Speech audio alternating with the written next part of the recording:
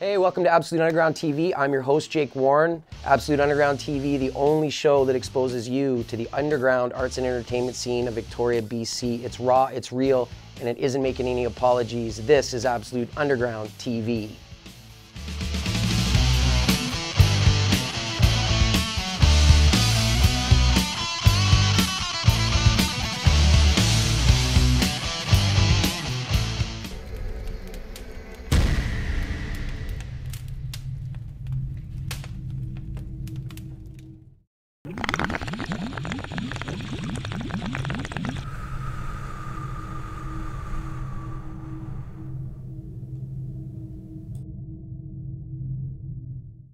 Saturday, June 8th, 2013 was the 10th annual skateboard competition at Vic West Skatepark. For the last few years, actually since its very beginning, Jimmy Miller and the City of Victoria putting that on every year. This was the first year that Alex Eddy was in charge. I was there, I brought a camera. This is what happened. VeeDub 2013.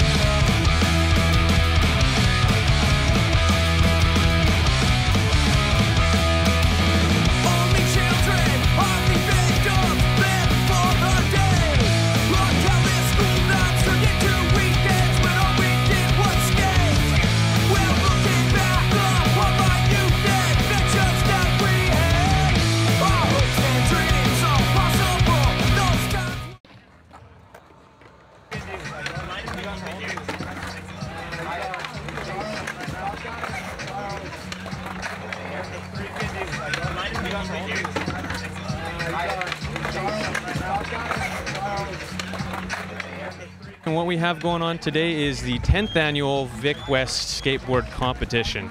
This has been put together with some of the local skate shops as well as the City of Victoria. We have a bunch of prizes we give away, different competitor levels. It started originally as a Youth Week event to celebrate youth here in Victoria, moved into more of a local skate community event, still focused around youth and young skateboarders. Now we've moved it into June, and the partnerships are going strong with our skateboard shop representatives, and we've got a fantastic event going on here. So another good turnout, good year. The event usually brings out around 900 spectators or so, and we usually have close to 100 competitors. Lots of local talent here coming out and showing their stuff and showing what they can do.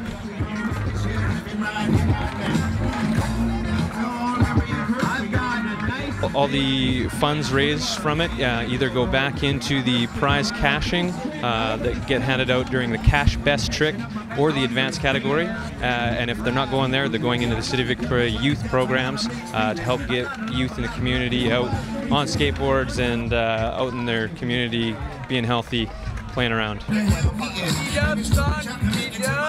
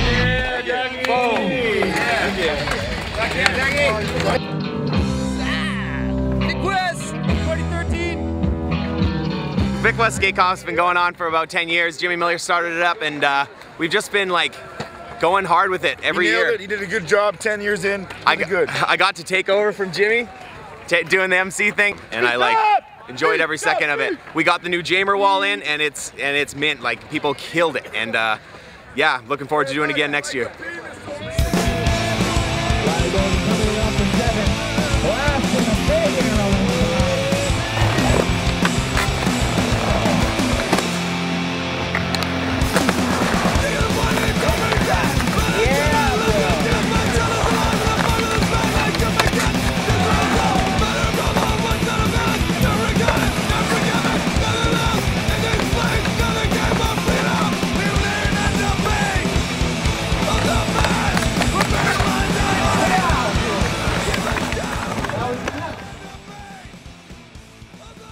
Tell me a little bit more about the jammer wall then.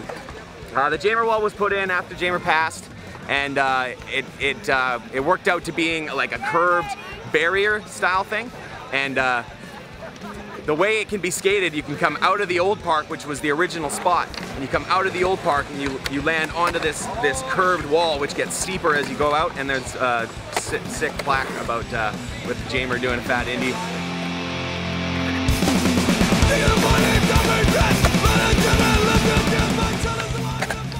How important is this contest every year to this city and this community? For the skateboard scene in Victoria, this contest is the contest. There is nothing else in the city that brings all of skateboarders together in Victoria. This is the shit.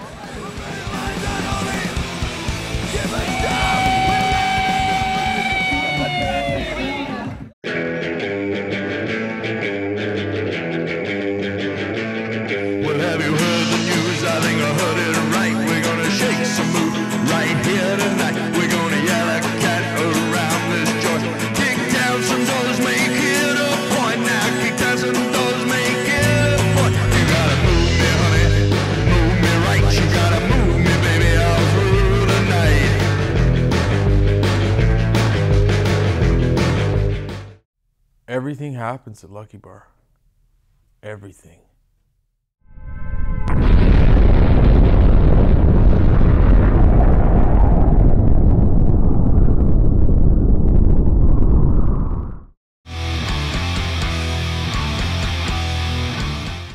In the world of tattooing here in Victoria, Sparky, the owner of Urge Studios, is considered a veteran. He's been around the game for 20 years. Finally, we got a chance to sit down and talk with him about tattooing and the constantly changing world of the industry and owning a shop.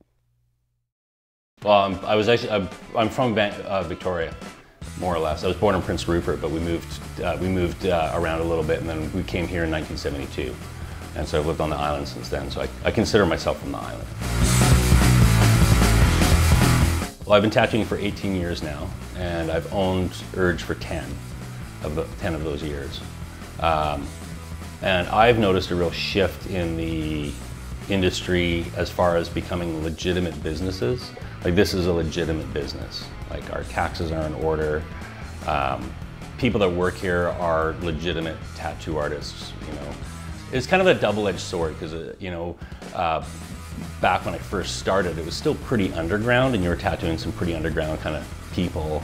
And nowadays I'm tattooing people in the criminal justice industry. I'm tattooing aldermen and women, politicians, that sort of stuff. And it's kind of a neat feeling. And my wife and I just recently bought a new car, and to be able to walk into a bank and go, yeah, I own a tattoo shop, I need to buy a new car, and them going, sign on the dotted line, how much money do you want to borrow? Because they know it's a legitimate business. So that sort of thing's kind of neat, like that it is becoming like that.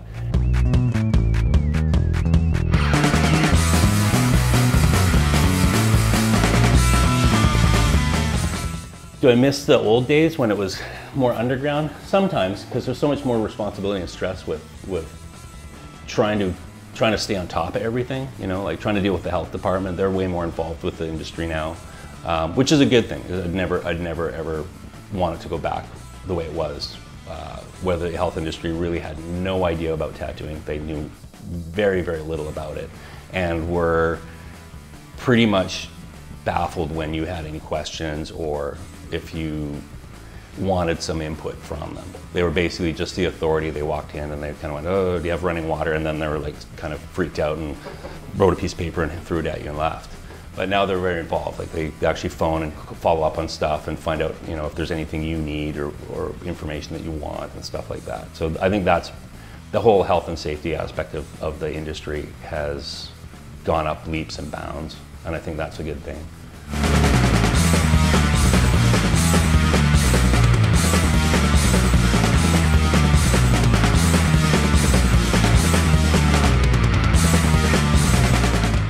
I think the first tattoo shop I ever went to was a place called Triangle Tattoo. It's in Fort Bragg, California. And I'd never been in a tattoo shop before. And the woman who owned the shop was writing a book about being a female tattoo artist. And I got to meet her. Her name's Karen Silverman. And I started asking all these questions about, well, how do you become a tattoo artist? It never really crossed my mind before. And it kind of dawned on me that maybe this is something I should pursue. It'd be something I could get into. And when I came back to Victoria, I went to a couple of shops, and I didn't really like the shops that were around at the time, and nothing really felt like it was somewhere I would fit in or I could relate to the people. Until I met John, and me and John like really hit it off, and then he's the guy that apprenticed me, so, and sort of took off from there.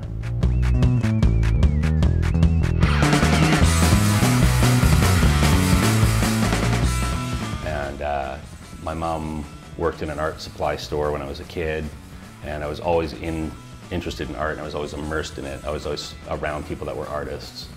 My mom had a really eclectic group of friends. A lot of them were artists, painters or sculptors, stuff like that. So all through high school, I was, it was the subject I was really good at. It was the thing that I liked to do, and spent a lot of time in the art room.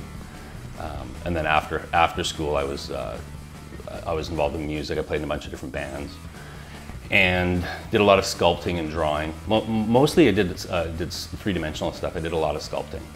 I actually did a couple of shows, sold some stuff, and it was sort of a balance between the music and the three-dimensional art.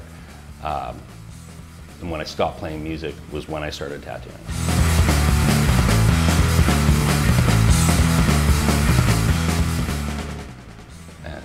That just sort of kind of fell into my lap, because I met the guy that started Urge Studios, and we kind of hit it off as friends and had a sort of personal relationship. We became pretty close, and then he one day said, well, have you ever thought of doing this for a living? And I was like, well, yeah, I've always been interested in it, I always liked it. Got no time for teacher or boss. Give me the weekend. I want the weekend. I need the weekend. Give me the weekend. I need the weekend. I want the weekend. Give me the weekend. The weekend.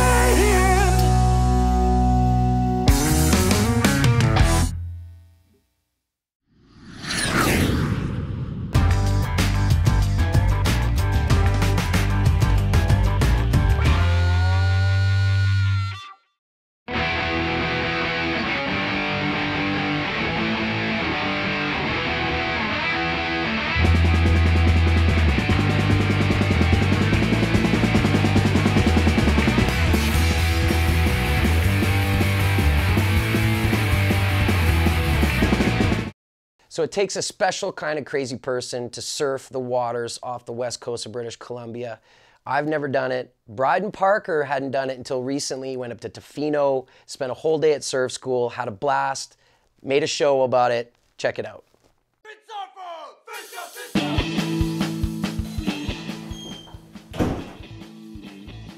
Brydon Parker here for Absolute Underground's West Coast Report. Going surfing to Tofino. So, I'm stopping in an epic surf shop, talking to my old buddy Jason Hines, get a few pointers. It's been a long time since I surfed, so... Hey Jason, are you around here anywhere? Hey Brydon, how's it going, buddy? So, you're going surfing? Yeah, going surfing, alright. You're going to head up to Tofino? Yep. Yeah. How long has it been since you've been surfing? 16 years. Holy crap, dude. Yeah. That's forever. You still swim? I can swim. Right on. So hold your breath. I can hold my breath. Duck dive? I can duck dive, yeah. Well, you're not going to be duck diving something like that. You're going to be looking for something, a lot more volume. Yeah. The waves are pretty small this time of year. Yeah. So start thinking bigger. Bigger is better. So you're making boards? I am. I'm making lots of boards. I make long boards, short boards, you name it. We're building them. Do you have a surf school that you recommend for me up there? Yeah, I would check out Brewilers. Brewilers Live to Surf. Who else has got one? Pacific Rim Surf School. Yeah, there's a few to check out for sure. Okay. If you want to catch up with my buddy Gavin, he's one of our team riders. Check him out, he'll give you lots of pointers. I like that idea. Yeah, good stuff, good stuff for sure. Okay, well, I'll go check out Gavin, and can we come to your shop? And yeah, man, why don't you come shop? by and Sweet. check out what's going on. I'm finally here. I'm in Tofino, the end of Wick Beach, end of Wick Road, one of Canada's national parks. Just gonna wait for Gavin to show up. Oh, here he comes now.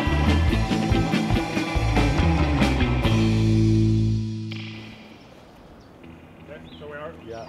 Hey man, how's it going? Good, Brydon. What's going on? Oh, we're just down here. I brought my friend Trinity to teach you how to surf a little bit. Nice to meet you, Trinity. Nice to meet you too. Hey, do you have any tips for me? Did you check the surf report? No. You should probably check the surf report before you drive all the way down from Victoria. Are you gonna ride that small board? I think we need wax. What kind of suit you wearing there, Brydon? It's a dry suit, man. You don't think this is good for surfing in? I got a wetsuit, but you can try it out. Oh, I'm gonna, but it seems I'm doing everything wrong. I didn't check the surf report. I've got the wrong suit. I don't have any wax.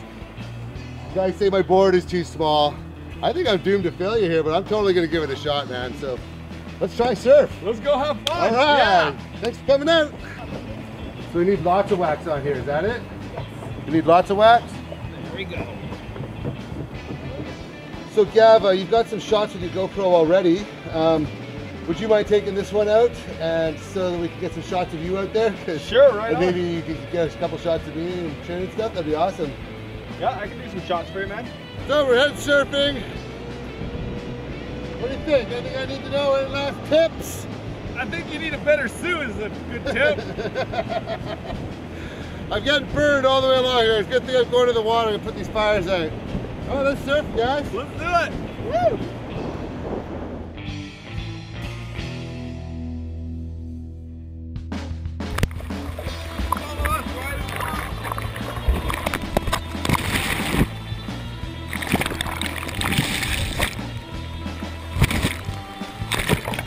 Go, Brydon.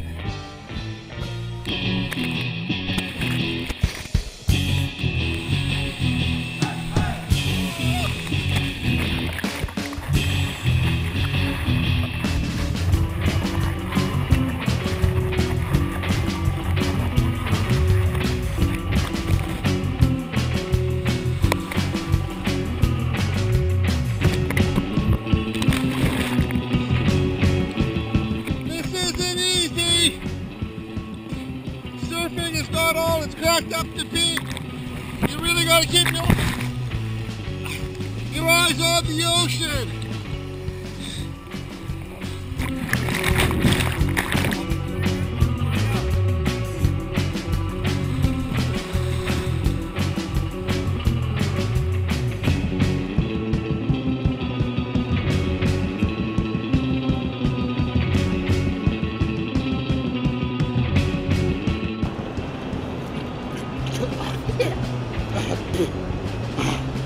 From all of us here at Option Underground TV, Brydon Parker's West Coast Report, surfing, signing off.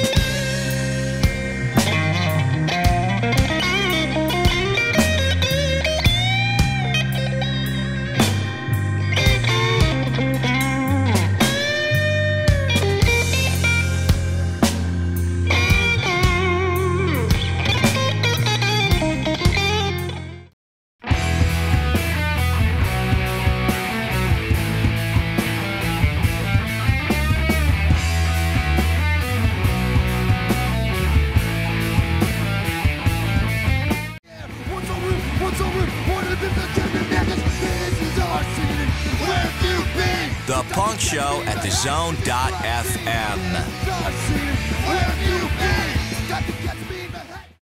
from the Fubar movies and the tours, I assumed that Diener was all about Givner, getting wasted, but the guys from Nightseeker can actually play. I had a blast at the show. Ira Hunter did too. He hung out with Diener beforehand in the hotel room, did an interview. Ladies and gentlemen, the Diener.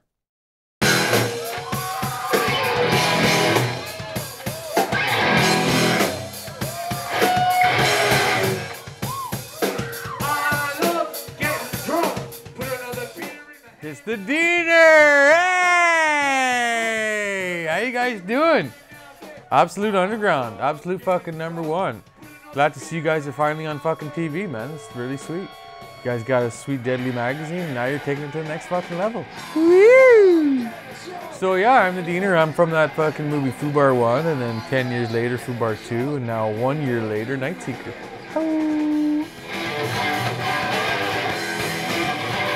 What happened to Creeper? That's a good question. I mean, it's what happens to all good bands, is they just like, they reach that apex, and then, you know, like, one buddy like knocks up a hooker, and then the other buddy loses a leg trying to fucking, you know, ride a railway train, and you know, it's just, you know, when it's just you and the drummer, you're just, you know what I mean? You got to start looking for other things, you know, and so we just moved on. If I got both of them, I got all I need. I can live life without liquor. I know that it'd be hard. Life without girls and rock and roll. Oh, what's Terry been up to? Yeah, well, he's not exactly what they call musical. So, you know, Terry, like sometimes, like last time we came up to BC, Terry came out for a couple shows, and he was banging his head and shit. It's a really serious thing, like war and crime, and rock and roll ain't a game where you know all the rules. You gotta pick up your guitar and play the fool. You know, we started Nightseeker because we felt that there was a lot of good in the world that wasn't being sort of like counterbalanced with evil. So we decided, the four of us decided to get together and to try and, basically to be a counterbalance to all the good. There needed to be a little bit more balance in the scales of evil. A new one we're working on called Extra Large No Lube. That sort of describes the way we like to do it. Yeah, and Cold War, fuck winter, you know? Yeah, well, the Nightseeker live show, I mean, you know, we're not reinventing the wheel, you know? It's like you start off with sort of a classic kind of riff. Ours is like, you know?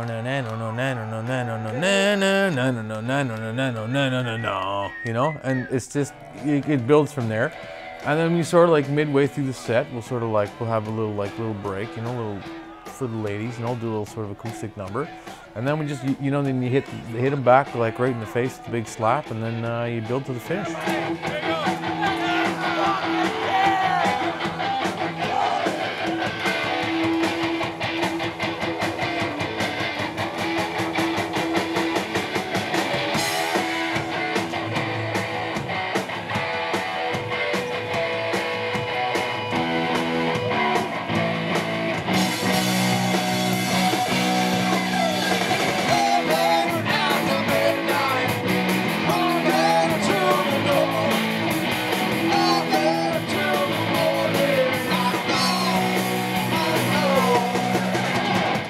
We did like a karaoke thing, and it was deadly, man. It was like one of the better fucking times I ever had in my life.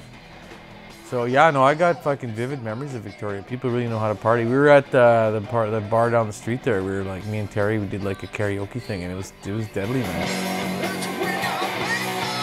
I remember a guy did like a backflip off a first floor balcony, and he landed on his head, and he got up, and he was just like, woo! That's the last time I was here. I was pretty impressed by that. I think the guy's name was Glenn, with 2 N's or something like that.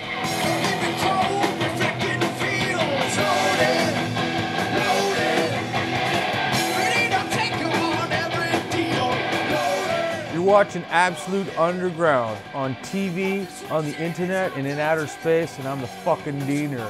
Fubar. Woo! Got no time for teacher or boss.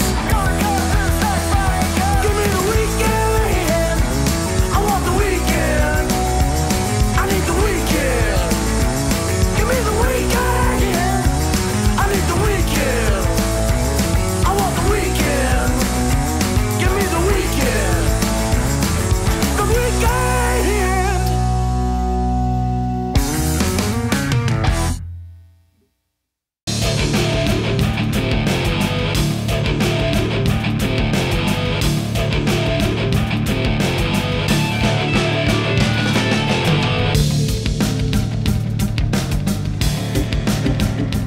Hello, I'm Matt the Intern, and welcome to the Absolute Underground store, located in the heart of downtown Victoria, underneath this sketchy alley. The Absolute Underground store is awesome if you're into hardcore, punk rock, or heavy metal music. We have hundreds of scary black t-shirts. A great selection of underground horror films, rock and roll biographies, punk rock fiction, and disturbing comic books. And loads of local band merchandise. The Absolute Underground store, featuring Burning Moon Video, is located underneath Trounce Alley at 1215 Government Street, Victoria, BC.